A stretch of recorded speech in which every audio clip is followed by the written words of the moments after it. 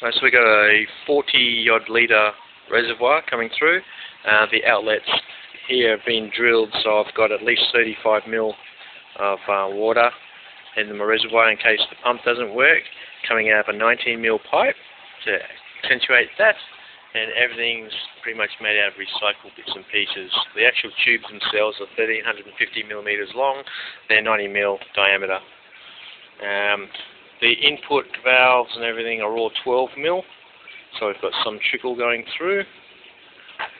We've got the whole 12 mil piping here all done. Everything's strapped down with zip ties just to keep it all in place. Nothing too spectacular. These are around the 80 or 90 mil pots that are sitting nicely, and you can see we've got some water in there now. They maintain a constant level, but you know that'll probably change as we get more and more growth going on. You can see the return. I think you can see the turn from here, so it doesn't go overflow that much. So if there's no pumping action going, I've actually got it drilled so the excess water will drain out and the water will maintain there just for a couple of days until it starts pumping again.